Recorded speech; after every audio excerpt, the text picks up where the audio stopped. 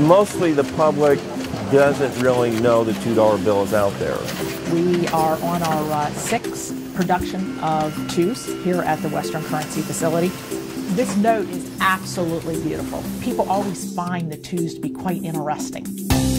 There was a whole subculture of people that really treasure the $2 bill. Most of the bills that I spend year on year are twos. I brought a bunch of $2 bills stamped with tiger paws. Go Tigers!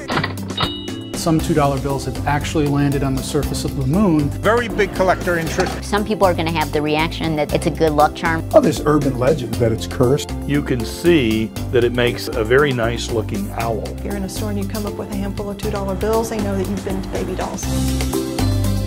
I'm working on a couple different $2 bills. There's real people stories tied up in this. There had to be a $2 bill in the wallet, and that's how she knew it was really her husband. And I've heard some horror stories about people spending $2 bills. I went to Best Buy. The manager came over and said, "These aren't real." Handcuffed me behind my back and took me out. If you get a $2 bill from us, the odds are you're not going to spend it. You're going to keep it, and you're going to remember where you got it from.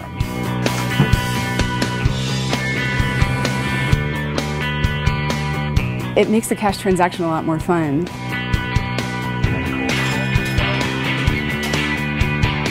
The $2 bill has just the influence of making people feel better.